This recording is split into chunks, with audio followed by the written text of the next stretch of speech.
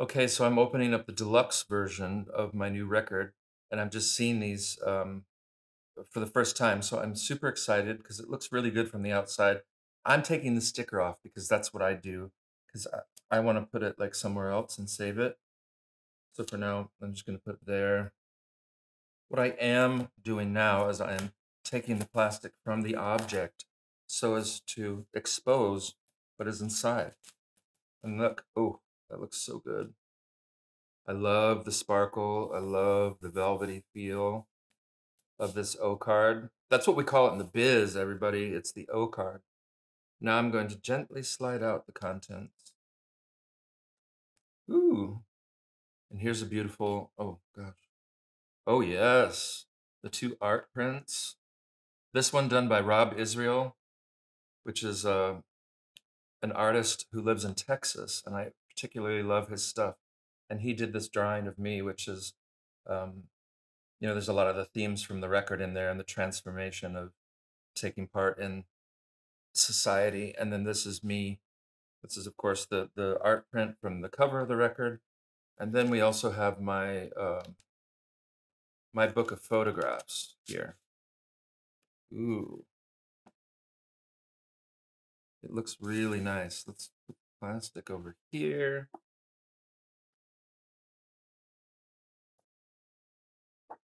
Oh yeah, this turned out really well too. So these are, photos of things, of moments during the recording of the record and things that were inspiring to me, things that I just saw that I wanted to document for myself and for you guys too. So yeah, I'm super excited. It looks amazing. And here's me at the Calgary Stampede in like 1975 or something like that in Alberta, Canada. Okay, and I want to have here's the main core of the album, and here you can see another. Here's another one of the beautiful paintings by Gil Corral, who did the painting of me, the black velvet painting of me on the front of the record. This is the Tilt-A-Whirl. And then if we take the album sleeves out,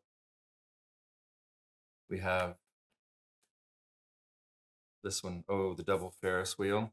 I have these paintings at home, and I love Gil Corral's work. You must check him out if you're into black velvet, or even if you're not. He's just an incredible artist. And the vinyl, oh yeah, that looks so good.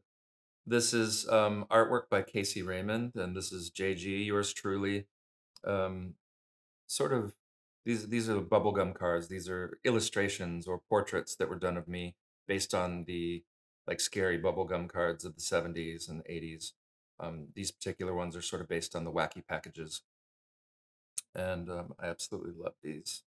So let's just put this out here so you can see it. And then the other one is the zipper, I think, which is my favorite ride of all time. Ooh, yeah. So beautiful. This is another painting, of course, by Mr. Corral, Mr. Gil Corral. And then there's two more portraits on this one. Me as Wormy William, JG as Wormy William, and then me as the peanut butter monster, because I love peanut butter. So yeah,